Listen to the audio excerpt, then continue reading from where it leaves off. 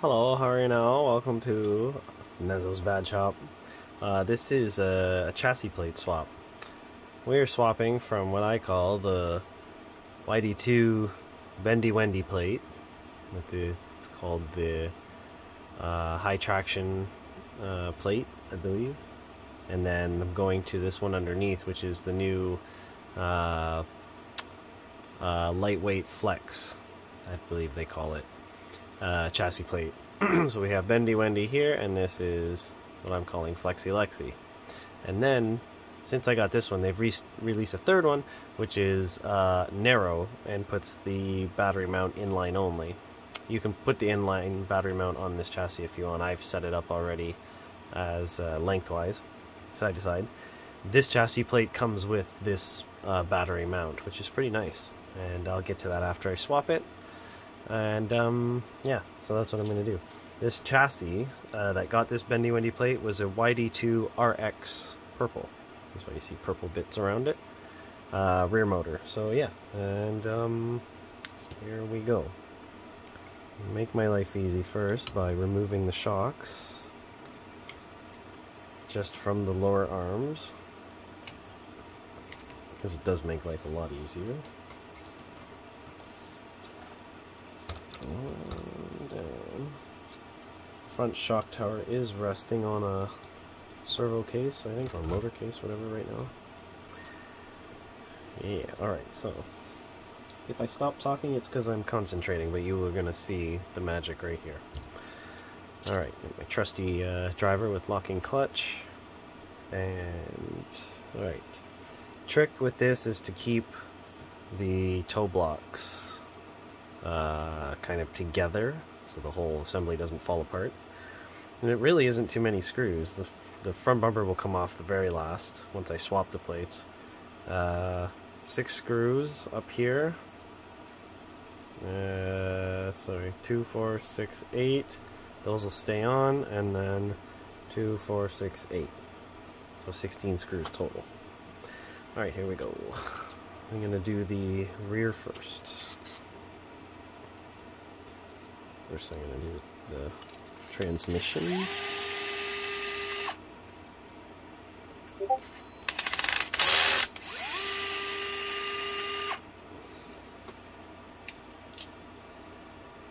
Yes.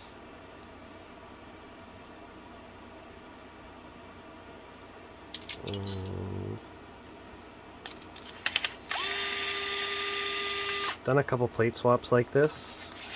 You just have to be careful and be mindful of what screws you're pulling out at certain times. And no need to rush them. You can take your time. If you have a second, somebody who can help you hold stuff, that helps too, but it can be done by one person.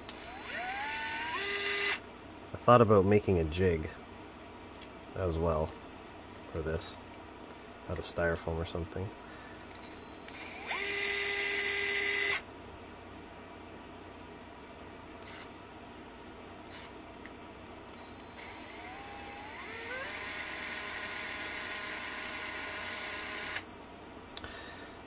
Yeah.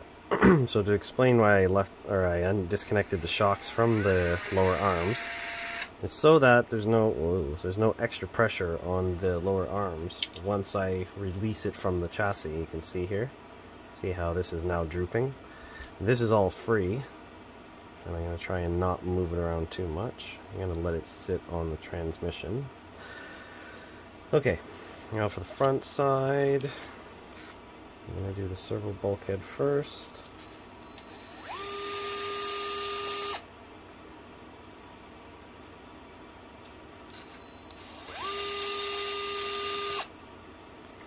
And then, actually I'm going to do the front bulkhead. This is the front of the front bulkhead of the RX. Ooh, the rear of the chassis is loose, so I gotta be careful. Okay. And now for the front toe blocks. Ugh, come on.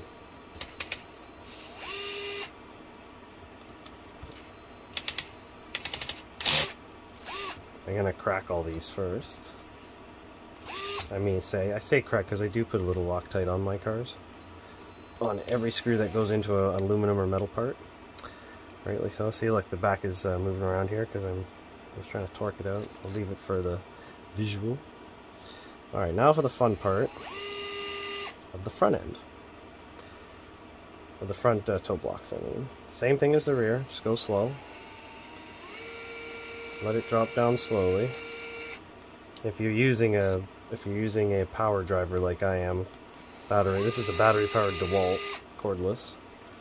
Because you don't want the whole, see like what's happening right here? You don't want the whole suspension and everything to move around too much. And if you can go kind of quick, you can go. So my suspension has moved around a bit in the front end. You're going to see this now. I'm going to lift this right off and then swap it with this one. Ready? And, oh, the front suspension fell down, but I think we're okay. Alright. Front suspension did fall, but it's still intact. Wow, pretty much mostly. Look at that. So, I lost one spacer here. Just be very careful. Very careful. The trick now is to move the... I'm going to hold this because it's going to fall again. Actually, this has slightly come out of place. Hold on. Hold on. Come on. Come on. Ugh, this is the trick part. I wish it didn't fall. Yeah, part of it has kind of popped out of place, and that's going to be a slight issue. Hold on. Come on, come on. Which side it's not going into. Hold on. Come on, come on. There we go. Just had to pop it into place. Okay, so I'm going to hold the front end because it's moving around too much. Alright, here we go. See the rest of the chassis just held together by the upper deck? Alright, and place it on in its appropriate placings. Yeah, so I gotta move the front a little bit. Move the front suspension back a bit. Oh, don't come apart on me. Please don't come apart on me. Okay, so the trick is to get the screws in now. And you don't have to use power for this, but it does help. Hold on, I'm going to use my driver because it's got a light on it and I have a magnetic tip. This is just to locate everything so I can see what I'm doing. Oh my god.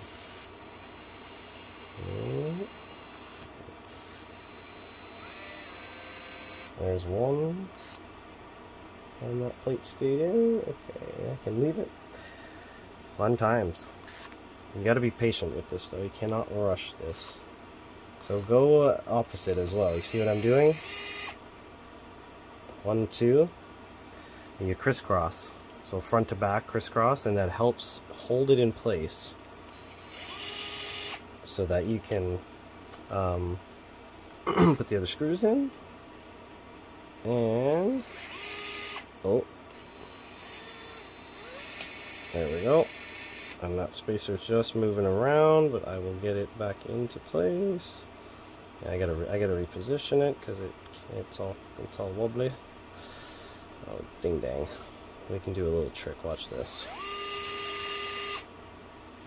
Since it's on the one side, just push it back straight because it's already locked in that other side. Well, I say locked in; it's lined, aligned, and there it is. Now I've got my Torx screwdriver set here. Oh, don't knock the rear end around. Yeah, so what I'm going to do right now is not torque that because you saw what happened. It whipped the rear end around. If you're using a power driver, you got to be mindful of these things. But if you're using a manual, just a manual screwdriver, you're okay. So you see, front toe blocks are bolted in. I'm basically going to do the exact same now on the rear. Same process. The rear held... Ooh, I was about to say the rear held up nicely, and then I touched it and it kind of popped apart. Oh, I just gotta be careful of that. Oh, and don't lose my setting. Yeah, there we go. That's the setting. Back in there. There we go. Okay. Same thing, you can kind of hold it with your hands if you want, like this. And it's just, yeah, same thing, guiding the screws back in. Oops. Now, I gotta move this a little bit more.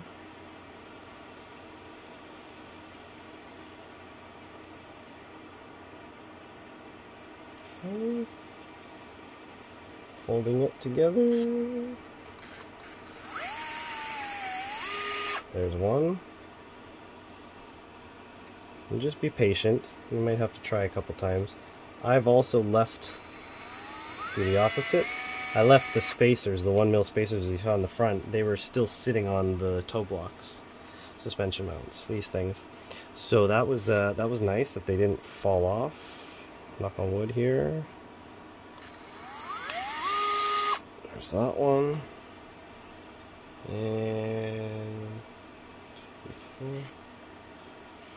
of course, one screw.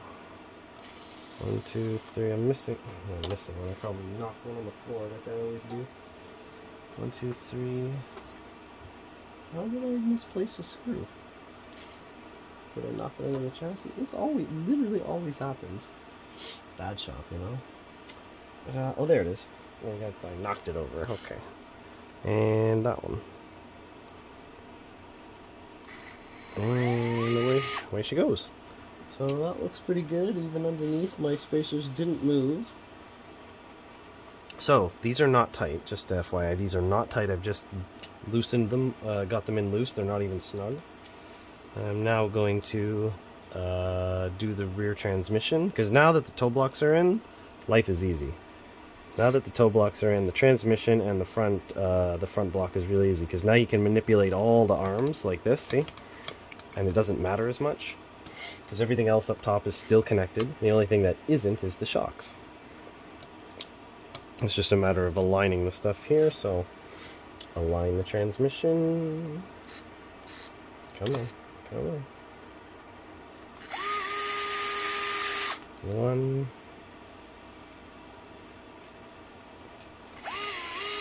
Oh, and again, do the crisscross pattern just to get them in. I like doing that star pattern. And again, I am not torquing them down yet. Not yet. I want to get everything in. Get it in their proper positions.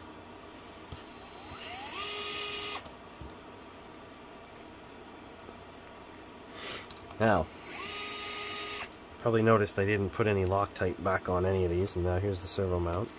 I will go back and re-Loctite these one by one after the video, but for demonstration purposes, all you need is a little dab of the Loctite. Literally, for most of the chassis, you don't need really any more than... Where's the camera? There it is. Will this focus? There, can you see that blue there? There we go. See that blue? That's really all you need.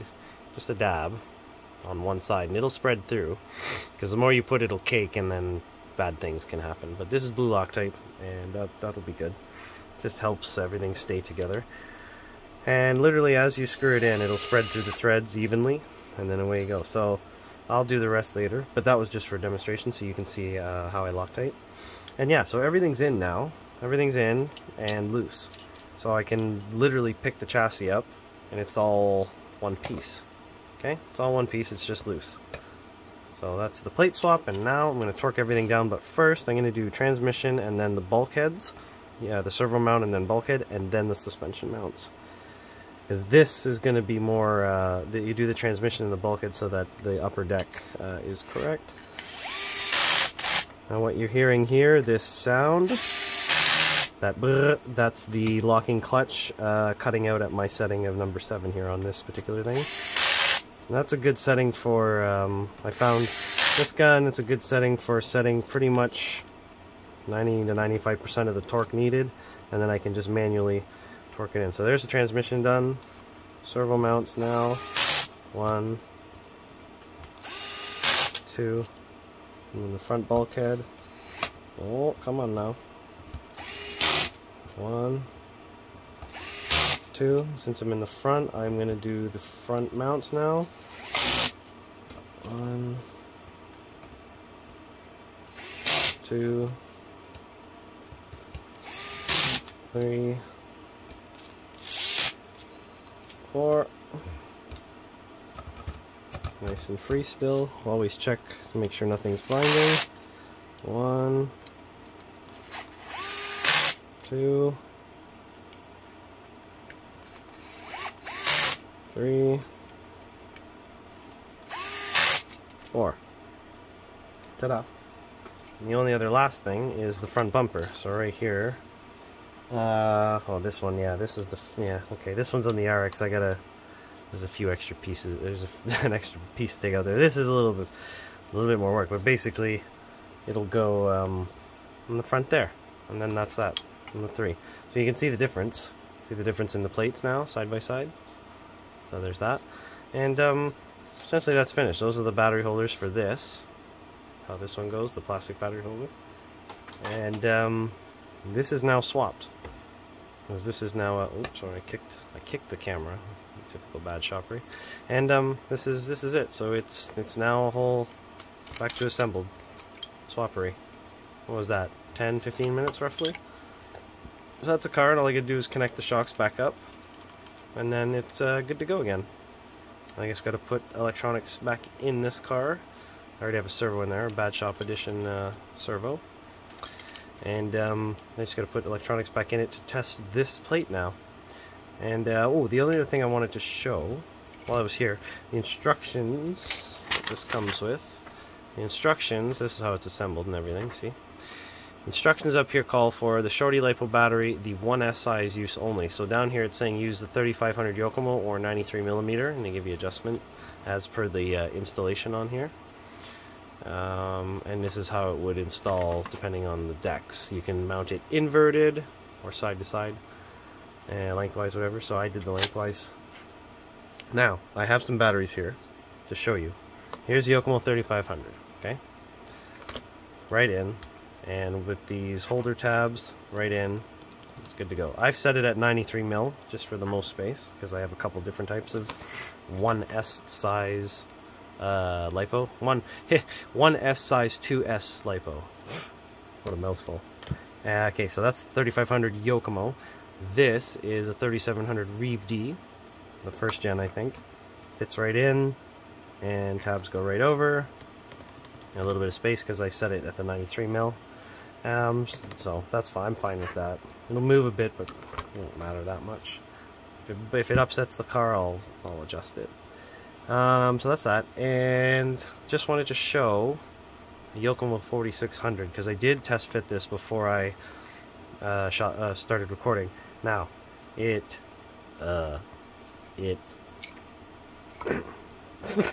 hold on. It does fit. There we go. It does fit, but it's like a real tight fit. She's tight like a tiger. But it does fit, but you won't be able to use these latches unless you kind of extend it a bit, but honestly it's really stuck in there. I mean, with electronics it might not stay like this, but it's not really gonna fall out, I don't think, easily. So yeah, just wanted to show that off. Other than that, that's it. Plate swap done. And gonna test this tomorrow because this is essentially Friday night right now. I'm filming this, and yeah, so this is an RX now converted with the new one of the new plates, the lightweight flex plate. It's gone from the which one do they call this? The high traction, one of the high traction versions. I call it Bendy Wendy, but it's like way thin. I forget the actual name for it, but this one that's on this car now is called the lightweight flex chassis, Flexi Lexi. So yeah. Like, comment, subscribe. Thanks for watching. I'm gonna try and do more stuff like this soon, and yeah, show off more kind of things like this, maybe some how-tos and stuff like that. Let me know your thoughts. Let me know if you've got one of these, or if you're thinking of getting one. Let me know if you have any questions, and go from there. All right. Thanks for watching. Bye.